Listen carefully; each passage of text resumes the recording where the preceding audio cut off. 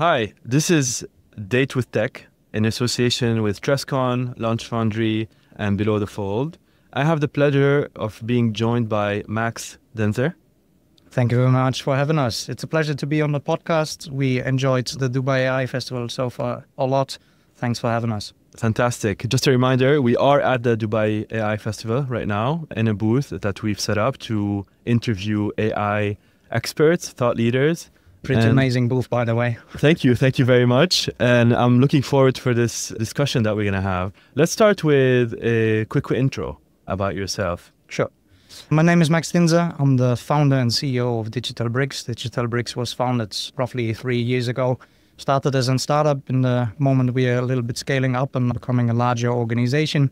We founded in Amsterdam. Quite funny story. My business partner is an Englishman. I'm a German, and basically an Englishman and a German founding in the Netherlands. Now we are expanding into the UAE. This is our first year here present. First projects done, which we're going to talk about in a bit. Yeah. I used to work for Microsoft for many years as an enterprise solution architect, helping companies like the likes of Siemens, Rituals, and so on and so forth. Amazing. Tell us about Digital Bricks. Digital Bricks is basically a company that focuses on two aspects. One aspect is education and adoption, which we're going to talk about today.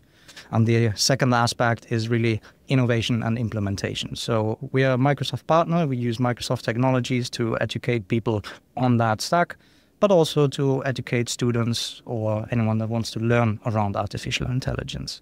Is there a particular problem today that you're solving in education? Yeah, so first of all, we make AI education accessible quite easily because our courses are rather low priced and can be sold to anyone from large organizations that want to upskill their people, but also to individual students that want to learn it.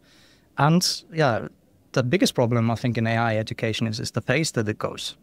Right. Once you record a course, it's outdated. So how do you educate people around that? And I think there we have a quite impressive solution, which is Daisy, our AI tutor, that helps simplify that problem and keeps learning up to date. And speaking of tutoring in schools, there's a lot of hype around AI in schools. But from your perspective, what's actually changing for teachers and students right now? I think time. As I said, a curriculum and a preparation that costs a teacher a lot of time, so we can save a lot of that and take that away. As well as, I don't know how it was for you in school, but teaching is always very standardized and never really personal. If I just look at my class back then, although it's now also a while ago, but I think we all became different things. Of course, a couple of them also worked in the IT. I became a CEO, luckily.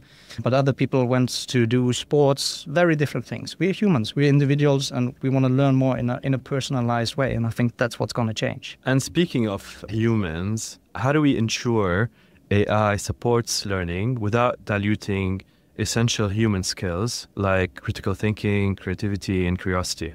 Very good question. I mean, we are all sometimes very lazy people, and it gives us quick results, which why it's so hooking and why everyone talks about it.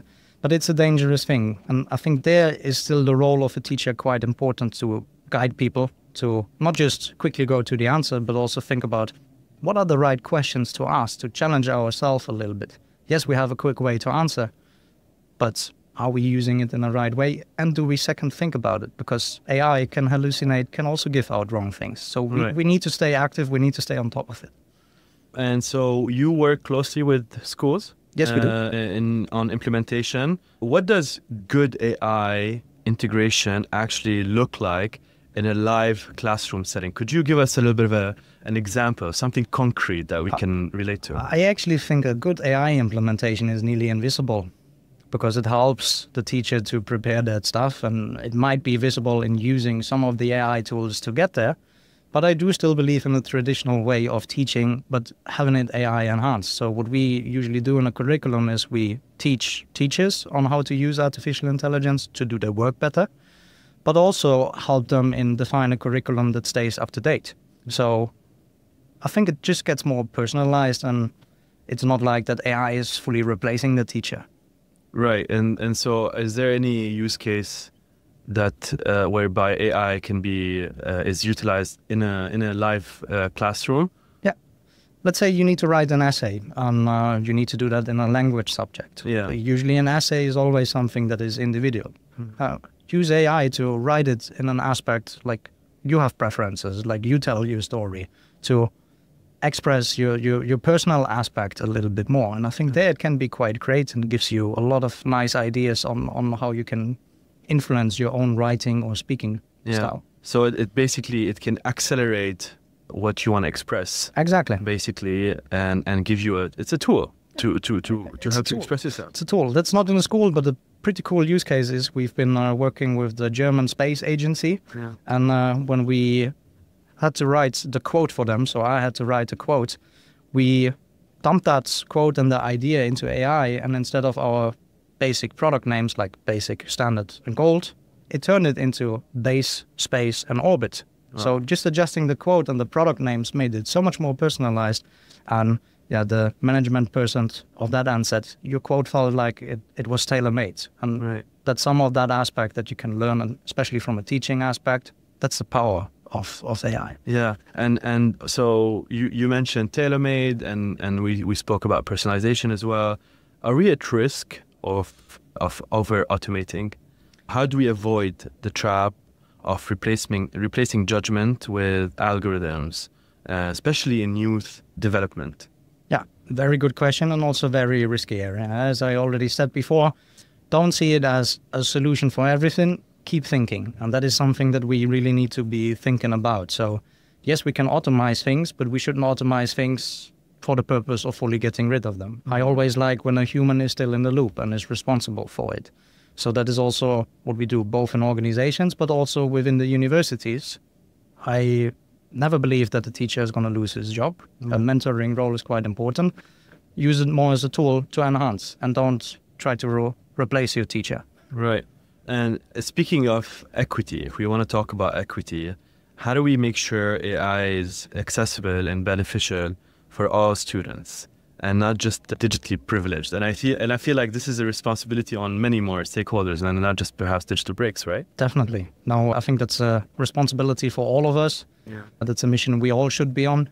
And in essence, what we can do with AI is, of course, we can bring it down. I was just saying, don't replicate the teacher or try to reduce it, but maybe an AI tutor that is accessible through a simple chat interface that you can speak to can already bring that down to non-tech people and to have access to education which they maybe couldn't access before because they are not in Harvard or a super university. And now we can give that access to anyone. Right. And that is quite powerful. In any language, of course. In any language, right? As well, yeah. And you said that you mentioned that this wouldn't necessarily impact teachers or their jobs. And so how do you see then the teacher's role evolving in an AI-enabled school environment?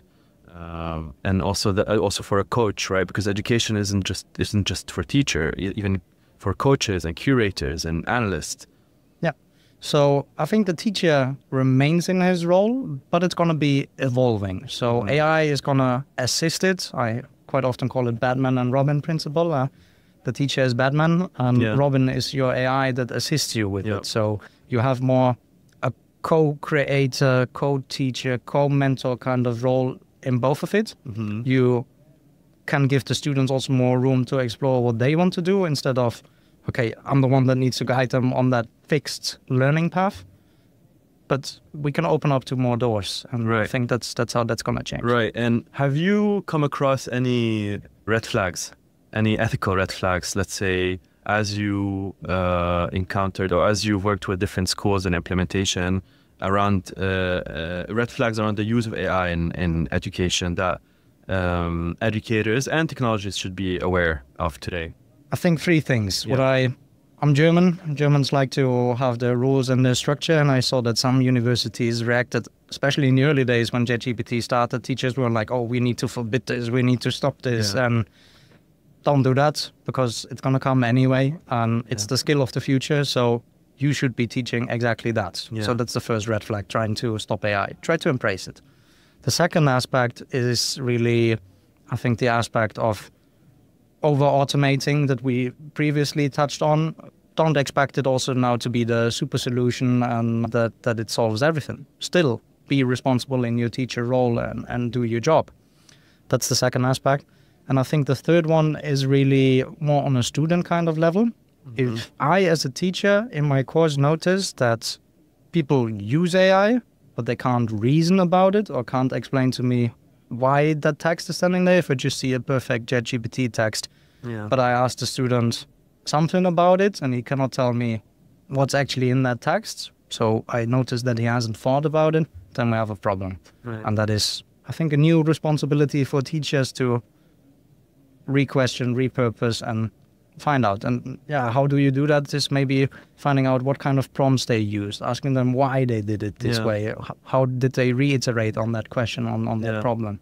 And now we spoke about some red flags, green flags, or better yet, what's one example that you thought was super cool, right? That gives you hope about how AI can truly elevate the learning experience. Now I need to be, of course, a little bit biased, but I think our innovation Daisy is for me the true example on how that should be going. Because I've been doing trainings, e-learnings, and other stuff for Microsoft and large organizations.